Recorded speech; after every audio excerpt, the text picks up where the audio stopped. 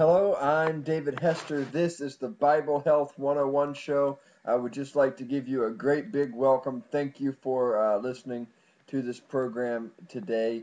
We are in show number 42. We are moving right along. We are just now picking up in week 10 of the information that I learned at the Life Extension Center in Houston, Texas. Okay, where I trained to be a certified nutritional consultant. Okay, and in week 10 we're going to cover things like oxygen and breathing. We're going to cover circuit training. I'm going to talk to you about yoga. We're going to talk about techniques to burn fat and weight gain. Okay, so we have a lot of exciting things here for you, in store for you. Today, we're going to talk about oxygen and breathing exercises. However, I also want to say that today at 12 o'clock, that's 1 hour from now, Paul and Ann Malcolmus of Hallelujah Acres will be live on my radio show. They are going to be answering all kinds of questions relating to the biblical diet and how we're supposed to incorporate that into our lifestyle. Right now, I'm sitting back enjoying a fresh glass of wheatgrass juice. It is so wonderful, and this is how I start my day each day. Now, since we're going to talk about exercising at some point in here, and with the circuit training, I just want you to know that if you've not been exercising regularly, you've got to check with your doctor. Okay, you've got to check with your health care professional before beginning an exercise program. So any exercises that I recommend, you need to just go ahead and check out. Make sure that you're okay to do these things. Now, there's 75 trillion cells in the human body, okay? And every one of those cells needs oxygen, okay?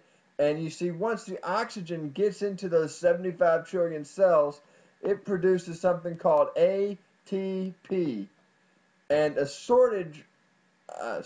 listen to me, a shortage of ATP uh, will bring symptoms like exhaustion, uh, to disease. Anything from exhaustion to disease could happen with the shortage of ATP. I cannot say shortage today. Now, your aerobic capacity can be figured out when uh, you take measuring tape and you wrap it around your chest and you exhale fully, and at that point you measure the circumference of your chest, um, and then the same, you take a huge breath and you measure and then what you're going to do is you're going to subtract the fully exhaled from the fully inhaled number, and you will figure out your aerobic capacity. Now that, let me give you an example. Like if your measurement was exhaled at 34 and inhaled at 40, then your aerobic capacity would be a number 6, 40 to 34. So if you refer to the aerobic capacity chart to determine whether your aerobic capacity is poor, normal, or excellent. So 1 through 5 is poor aerobic activity, 6 through 10 is normal, and 11 through 15 is athletic. So, let's talk about some breathing exercises, something that will help you, that you can do regularly every single day. Now, what you need to do is 100 times in every day, okay, 100 times each day. You need to breathe in deeply through your nose and then out through your mouth. Okay, now you don't have to do this all at once. You can do this in multiple sections, just 5 or 10 breaths, okay? And you should practice abdominal breathing, making your abdomen rise when you breathe, okay?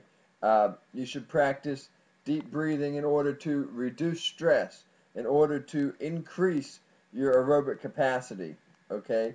You need to exhale hard and then inhale as deeply as you can, okay? Hold the breath for a few seconds, and then repeat this, this process over and over again. And be sure that when you're doing your aerobic exercises, when you're doing your resistance exercises, that you make sure to breathe frequently, okay, as you do those things. Now, in our next video, we are going to pick up on the topic of circuit training. So thanks so much for listening to the show today. If you have any questions or comments, please post them below the video, or either on the YouTube or on the website at www.biblehealth101.com. Okay? Thanks so much for listening to the show today, and God bless you.